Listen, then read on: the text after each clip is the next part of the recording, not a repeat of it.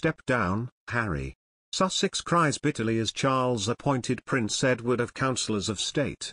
Following King Charles' accession to the throne following the passing of Queen Elizabeth, alterations are needed across a number of issues, including the appointment of Counsellors of State.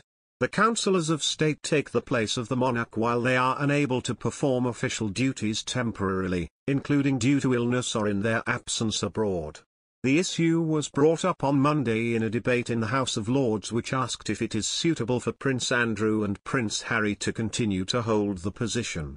According to Hansard, Viscount Stansgate asked His Majesty's government what plans they have, if any, to amend the Regency Act 1937. The Lord Privy Seal noted that the Regency Act 1937 outlines the arrangements of triggering a regency and the appointment of councillors of state. He added that on occasion, the Regency Act 1937 has been amended so that its provisions effectively support the sovereign in the discharge of their duties and ensure the resilience of our constitutional arrangements. The Viscount said, "Does the Minister not think it time to approach the King to discuss the potential amendment of the Act, and in particular Clause 6, which at the moment defines regents in relation to their line of succession to the Crown?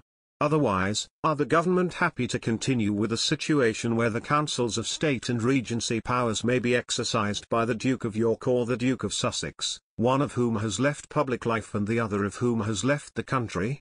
Councillors of state include the sovereign's spouse, so in this case the Queen Consort Camilla and the following 4 people in the line of succession who are over the age of 21. While the late Queen was sovereign, Charles, Prince William, Prince Harry, and Prince Andrew were the councillors of state. Now Charles is monarch, it has been suggested that Prince Edward would be suitable to take over the role. Royal commentator and author Angela Levin tweeted, "You can't have councillors of the state who are not working royals or live far away.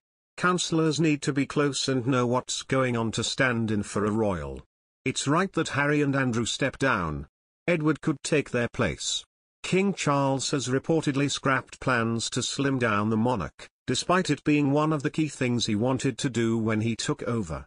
Since before Charles became head of state after the death of Her Majesty the Queen in September, it had been rumoured that he wanted less working royals in order to save money in the eyes of the general public. But now it appears that those plans have been scrapped. According to a Daily Express source, these are things that are all being looked at as part of a wider review at the moment. There are no current plans to change anything on that front. It has been said that the voluntary exile of Meghan Markle and Prince Harry, as well as the loss of Prince Andrew to working royal life, and the deaths of the Queen and her husband Prince Philip, in the last year or so has been one of the main drivers in the King's apparent unwillingness to slim the monarchy down at the moment. As it stands, the list of working royals is the King, Queen Consort Camilla, the Prince and Princess of Wales, Kate Middleton and Prince William, Princess Anne, Prince Edward, and Sophie Wessex.